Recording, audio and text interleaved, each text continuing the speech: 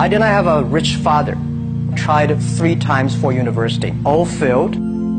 I applied for Harvard for 10 times, all failed. They don't even want to see me.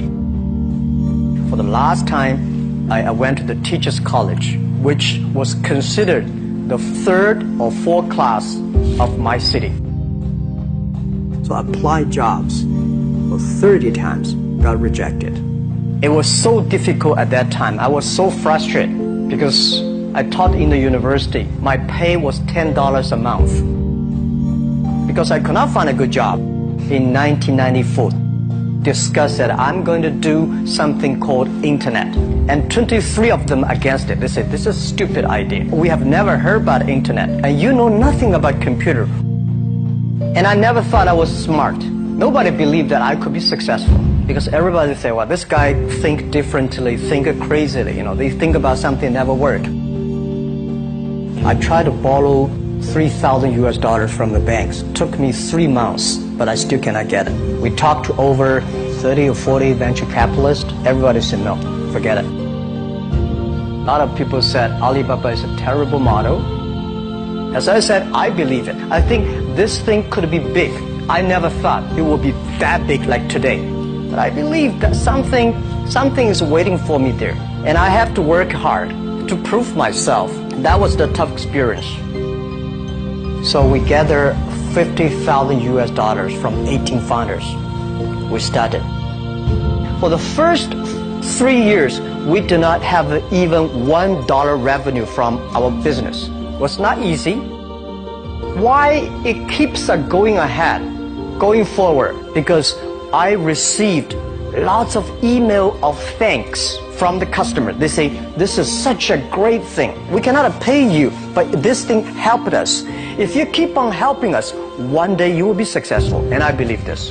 Little by little, we build up our business. Little by little, we build up our ecosystem of the infrastructure. And now, after 16 years, we have an Alibaba group, we have a Tmall group, we have a Taobao group, we have Alipay.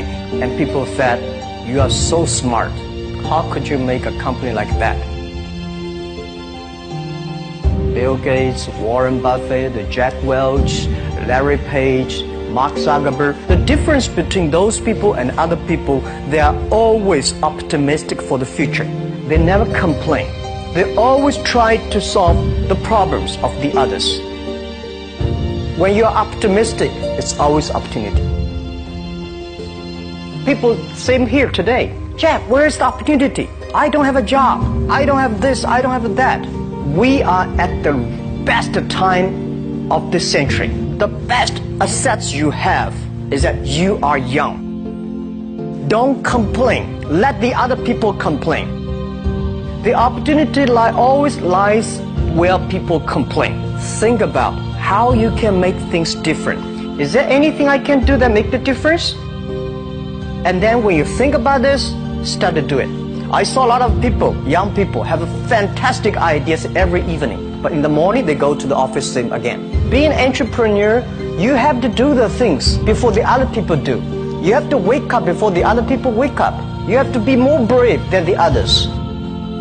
Use instinct. Everything you do is to the need of the customer. To everybody, to any person, tomorrow is new. Make the move. Make the action. Whether investors believe it this or not, whether your friends believe it or not, whether your parents believe it or not, that's not important. You believe it. Your team believe it. And work day and night on this. That's how the things happens. Make enough mistakes. You fall, you stand up. Any mistake is an income, is a wonderful revenue. Don't worry about the money. Money follow the people. People should follow the dreams. If you have a dream, just to go ahead. I think nobody can conquer the world. We only can serve the world. Either work for the others or work for yourself. And I choose the way, work for myself.